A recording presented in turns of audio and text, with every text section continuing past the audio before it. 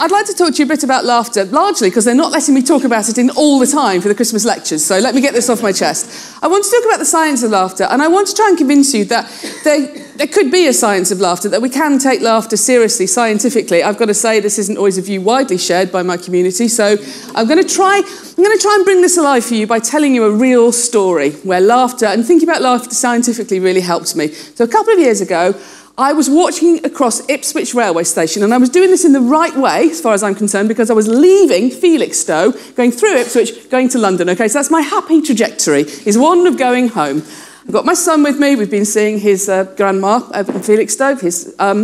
So I'm walking along, and I feel a tap on my shoulder. I look up. There is no one there. But then I hear gales of laughter, mysteriously, coming from this side. Now, this is very complicated, and if you don't follow this joke, the rest isn't going to make any sense, so really pay attention. What had happened was a teenage boy had come up to me, and he had leant round me like this, and he tapped me on the shoulder, but he was actually on this side. So I looked that way, and he was actually here. This is hilarious. And then, so like 1 minute, I'm perfectly happy going home, and now there are a group of teenage boys laughing at me because I looked the wrong way. And you think, oh, this is an interesting situation, isn't it, scientifically? What's going on here? Well, let's take a think about it. What can science tell us?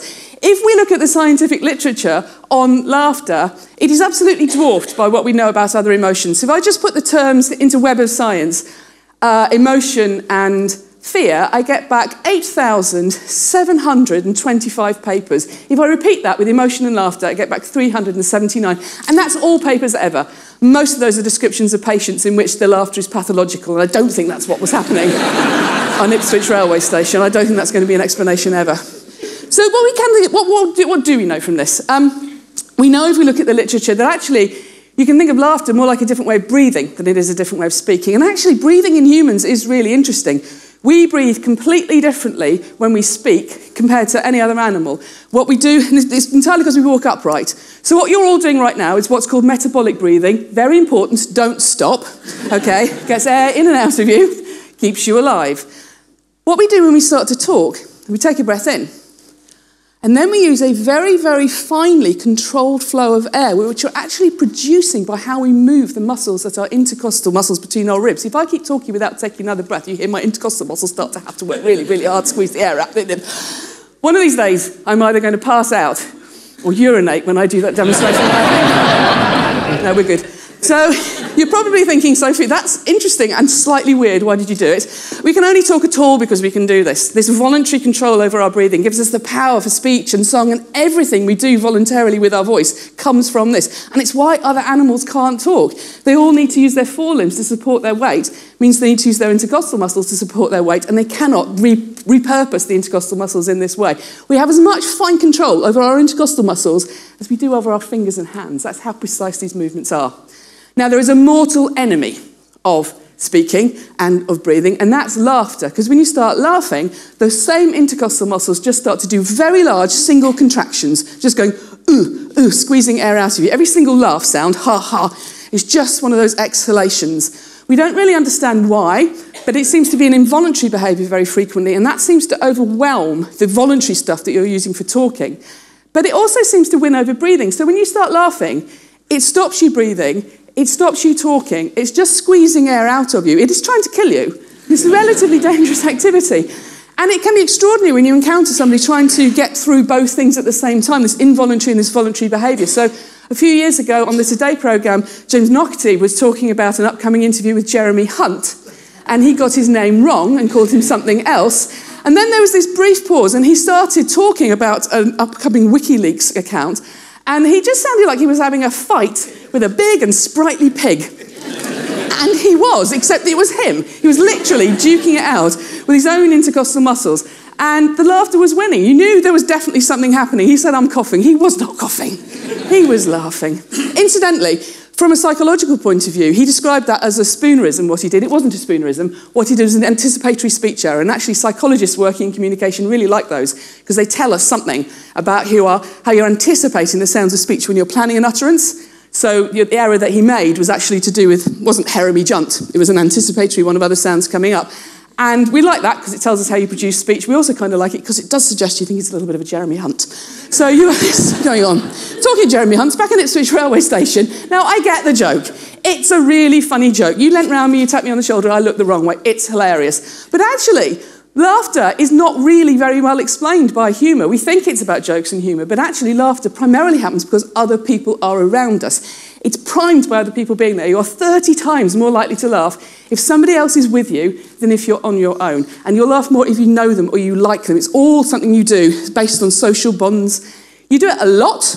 You will laugh, even in a very boring conversation when you've come in to take part in a psychology experiment, you laugh about 7 times for every 10 minutes of conversation, which is a lot of a non-verbal expression of emotion. And we've recently collected data from friends having conversations showing that on average, friends spend on average 10% of the whole time of a conversation laughing with each other. So it's less to do with jokes and more to do with who you're with and how you feel about them. So we think about Ipswich railway station. Those young men were having a whale of a time with their lovely social bond. Why didn't I just go, hooray? Lovely. Well, congratulations, gentlemen. I was like, oh, I hate you all. There was a brief period where if they'd all fallen under a train in a sort of mix of tangled skinny jeans and baseball caps, I'd have been okay with that, very briefly. So why? Why is that? Well, because it's a social behaviour and we're social mammals. This stuff matters. The most important stuff on our horizons is other human beings and how they feel about us and how they're disposed towards us. We're always trying to assess it. We're always trying to work it out. So to give another example, a few years ago when my son was very small enough that you need to squire him to the toilet. So I was in a restaurant, he wanted to go to the toilet, so I took him to the toilet, and we go into the toilet, he has a wee, and then I thought, oh, I'll have a wee as well. You know, I'm here. A lot of wee in this talk, sorry. But it's, okay, so as soon as I sat down on the toilet, because he's 2.5, he unlocked the door. They do this. More surprisingly, somebody immediately opened the door, like she was waiting for the door to be unlocked. And this woman looked in, and I was like, yes. And she said, oh, don't worry about me. I just want to be sick. Let's close that door. I lock it again, finish what we're doing here, open the door. I came out the toilet, she waited, fine, great, went in, was sick. Okay, fine. Now, I live quite near where I work, and the restaurant was near both of these places, so I see her quite often. She's like waving at me, like, hi. I'm really confused. Are we friends now? Is this all it takes?